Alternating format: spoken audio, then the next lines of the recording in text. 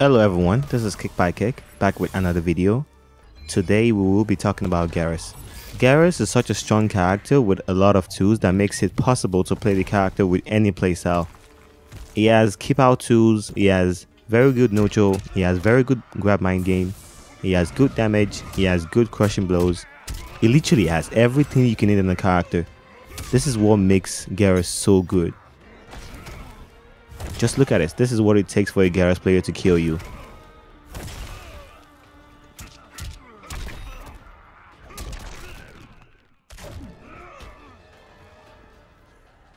Geras has very good neutral because of his jumps, dash up, and mainly his sand trap. A sand trap is an instant hitting low projectile that is not reactable. You literally can't react to this.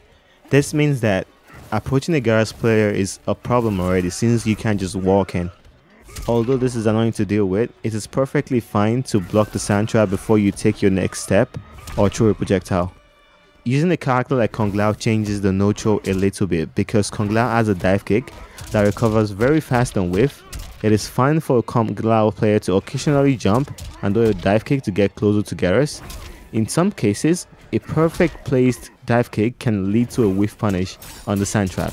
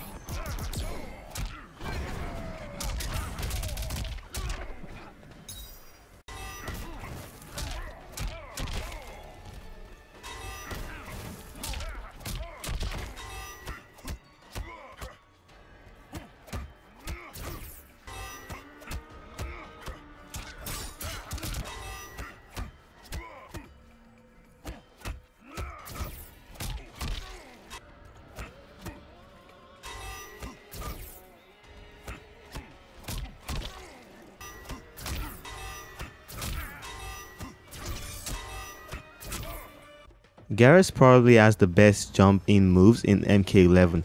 When playing against a Geras player, there are some situations that it is very risky to anti-air. Your character's anti-air tells you if you can anti-air and how you should position your character to anti-air Geras. For Kung Lao, it is best to stay a little bit out of Geras' jump range and get ready for a down 2. Down 2 is Kung Lao's best anti-air. Be careful if Geras does a cross-up splat because this is usually difficult to anti-air. To anti-air this, it is important to learn how to flawless block up 2 against jump-ins. Kung Lao can also use a spin to anti-air Geras on cross-up because this move moves Kung Lao forward a little bit. A lot of Geras players do the cross-ups after a down 1 or after a grab or after a knockdown in general. Geras has a grab loop with both of his grabs. I repeat, both of his grabs. Like he literally has a grab loop with both grabs. So this means a Geras player can grab you to anywhere and literally not care because you're literally right in front of Geras every single time he grabs you. As usual, if you want to take a grab, you want to take to the side closest to the corner. However, against a lot of high level players, they would grab you to the opposite side, so you have to watch out for that. This is a complete mind game. There's nothing you can do about this. You either tech or make the read. Watch out for jump ins after Geras hits you with the grab.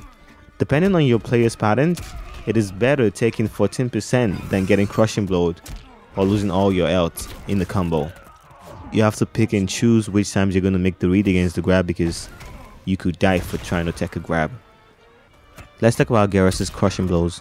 For the most part, Geras has a Krushing Blow in his 4-2-2 1+3 on counter hit or on punish. The solution against this is just try to stay safe. Don't mash against Geras. The less you mash against Geras, the less you're likely to die and the less you get hit by a Krushing Blow, like it's 4-2-2 1+3. Geras has another Krushing Blow in his sand trap, whereby if a Geras player whiffs the sand trap twice and you get hit by the sand trap, you get this Krushing Blow. This is not as scary as it used to be before. The solution to this is just walking carefully. Keep in mind how many times the Geras player has whiffed the sand trap and just walking carefully. There's really no reason to be getting hit by sand trap every single time if you can walk in carefully. And those are the two main Geras Krushing Blows that you need to be scared of. The other ones can be done in a combo. New Era and Eternal Geras both have a command grab, a main command grab that Krushing Blows if they are hit from max distance to the corner. So when a Geras player pushes you a little bit above the mid screen, you have to be ready to make the read on the command grab. In theory, Geras has no mix-up except from his grab, like every other character. But some Geras players will try to enforce a mix-up using his low sand trap because he has some moves that end in overhead or as an overhead follow-up. The two moves that a Geras player can use to enforce the low sand trap mix-up is his 1-1 and 2-4-1, and I'm going to show you that in the video.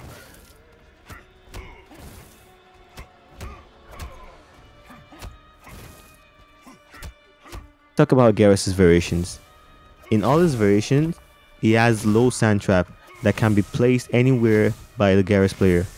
In his Infinite Warden variation, he gets the best out of low sand trap because this gives him free Oki as the best damage and literally teleports him to your character's position. This means Geras can actually go under a lot of projectiles on trade, and if your character has a high projectile, you have to be careful because if you trade with Geras, there is a chance that it will go under the floor and then come out and hit your character. A lot of characters that can punish this low sand trap almost from full screen or full screen, but you have to be careful because a Geras player can place the sand trap to whiff, which could trigger you to use your unsafe move in hopes of punishing. In Infinite Warden, he has a plus on block fist move. This is the move where you can charge or cancel. This move is not that oppressive because it pushes you back, and that means you can jump back, you can backdash, you can flawless block his next option depending on the pattern you've seen the Geras player do.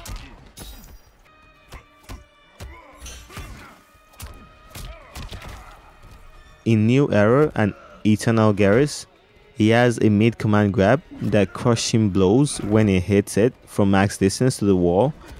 This command grab takes off his forward 2, down 3, down 1 and standing 2. However, most Geras players only do it off his forward 2 or do it on a raw read. To avoid this command grab, you will have to jump or short hop because it's a mid and you can't do anything apart from jumping. The mix-up becomes 4-2-1-2 or 4-2-2 or 4-2 command grab. As you might have noticed, this mix-up is very strong since the command grab is made and you can just duck or just, you know, option select, block it. Luckily, there's an option select to cover this option, but it's quite difficult to do. You would have to time your shot hop frame after forward 2 that is delayed enough to block forward 2 1, but early enough to jump over forward 2 command grab or forward 2 2. I'm going to show an example in the video. In New Era, Geras can get cool setups that can lead into plus frame launches. Yeah, you heard me right. Plus frame launches, and this plus frame launches literally makes it possible for him to command grab you right after he does the launcher, which basically means he can try to launch you twice or just try to hit you twice for free. Against this, you just have to guess, because you really can't do anything. You have to guess, or you have to flawless block his move on a read or on reaction, and that is basically all you can do. In his third variation, Eternal Geras, he has a teleport that literally makes him able to move around the screen freely, and also gives him a pop-up if he explodes the clone. So what you want to do is just try to walk in, try to jump at the right time, and also just try to make the read when a Geras player is coming in and don't get hit. I really can't give any more advice than that. These are the most important details that you need to know about Geras' variations.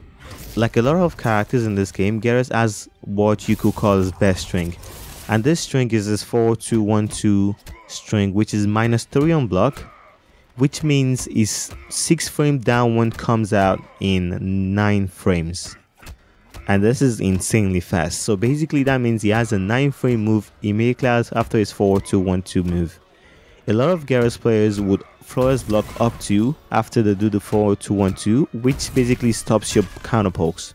If you decide not to counter poke, the Geras player can do like 4-2-1-2 into the 4-2-1-2, or maybe do a forward 1. After 4-2-1-2, the Geras player has the option to jump if he feels like you're not going to press a button, or maybe press a button late.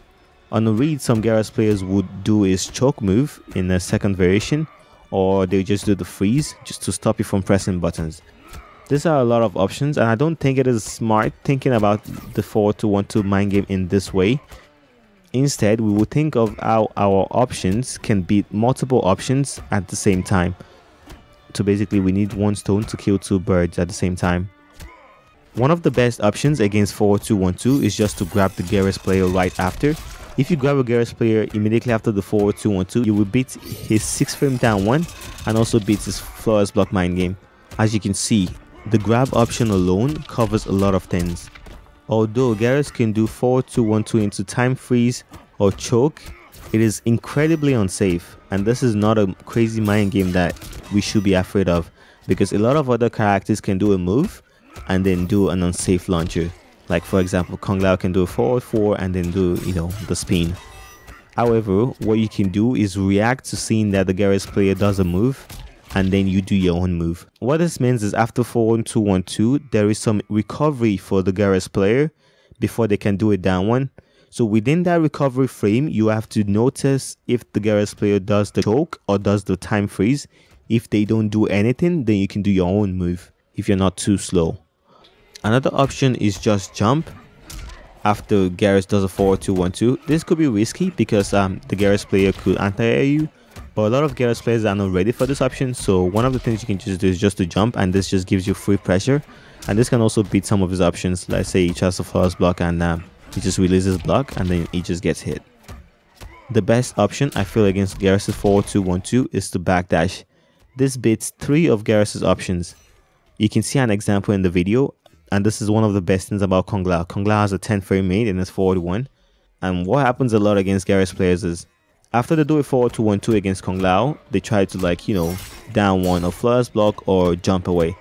If I time my backdash correctly and I do a 4-1-3 at the right time, they can't jump, they can't down one, and they can't flawless block.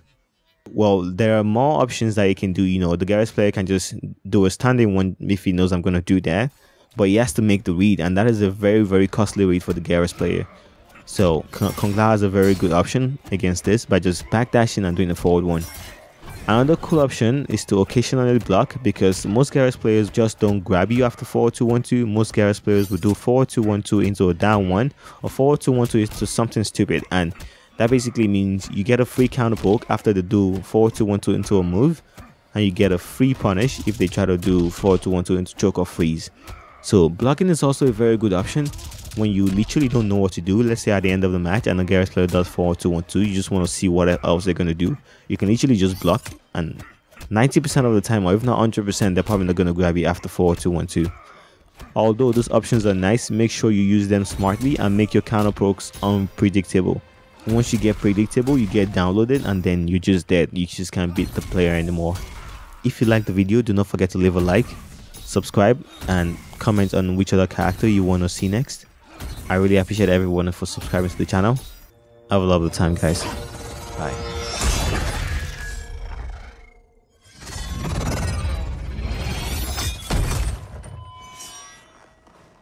That was easy.